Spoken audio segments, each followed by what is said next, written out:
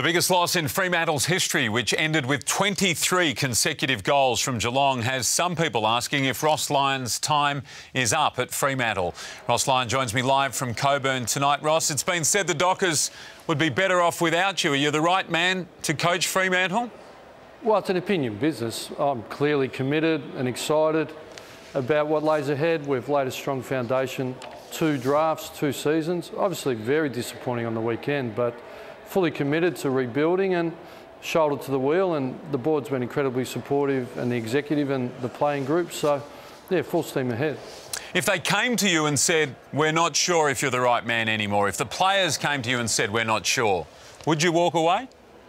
Well, you had the captain. It's a non-issue, it's a moot point. We had the captain stand up and say how much he wants me to coach. He's the best coach that he's experienced, and he wants me committed and in. So I feel I've got the full player support. Are you hard to work with, Ross? Do you wear people down? Well, it's a high-performance, high-demand industry. I don't think I've always got the balance right in the past.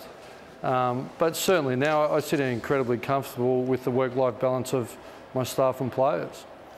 Could it be that issues wear people down? I respect the confidential nature of the workplace settlement, which you couldn't talk about earlier in the year, but is it possible the publicity around that issue has worn people down at the club, and we saw it come out with that performance on the weekend? I wouldn't have thought so, Basil. 16th, 14th and likely 14th this year. You talked about the rebuild. Some people asking, why was such a drastic rebuild necessary? They look at Sydney and they look at Hawthorn, who you played in the 2013 grand final. Why have they been able to stay up and Fremantle haven't been able to?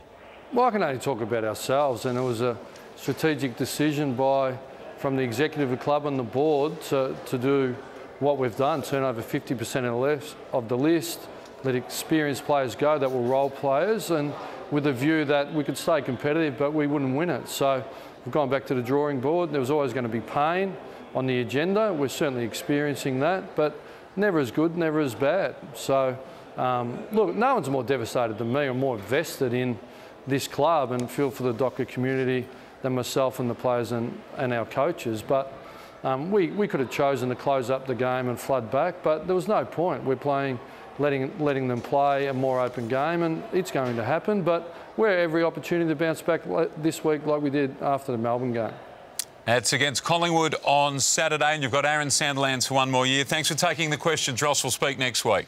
No problem. Thanks, Seven.